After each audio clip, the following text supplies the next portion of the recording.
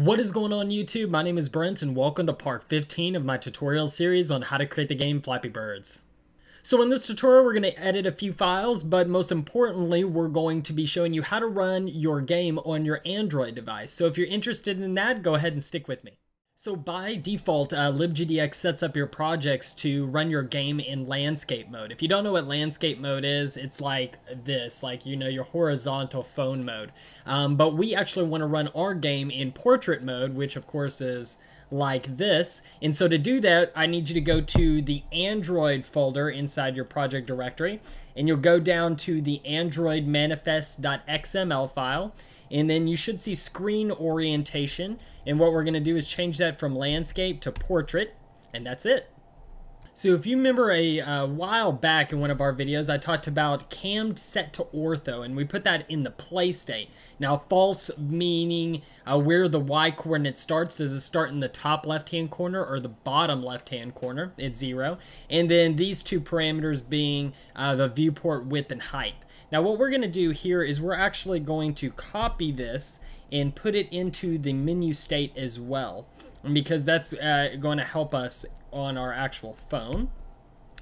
Also what we want to do is similarly to our play state is we set our projection matrix, and if you don't remember what that is, you'll have to go back a few videos, but basically it's the coordinate system on the game screen as to where we are in our game world.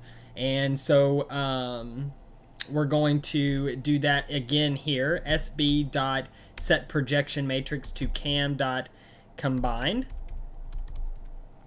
And then instead of using the Flappy demo height and width to draw our play button, we're going to use the cam's position.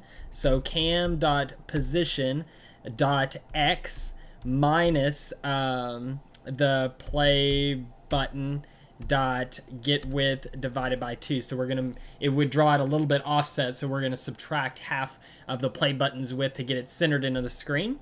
And then on the y-axis we just care about the cam dot position dot y, and we'll just leave it at that. And then we'll just go ahead and take these off because we're gonna let the phone decide how wide the background and how tall the background is. So there we go. Now we can go ahead and test it. So to test this, I actually had to remove my USB camera and insert my phone here. So my phone is connected to the computer. And now what you're gonna do is you're gonna go up here to desktop and you're gonna actually select Android, okay? And when you select Android, you can hit the run button. And when you first do this, you may get a pop-up on the screen that says something like, do you wish that Android Studios or this computer access your phone and do things like install and stuff like that. You'll go ahead and click OK, and your device will show up right here. And now, so what I want you to do is to click OK, and what it's going to do is it's going to, the first time you do it, it will actually install the application on the phone, and then as you can see it will run it.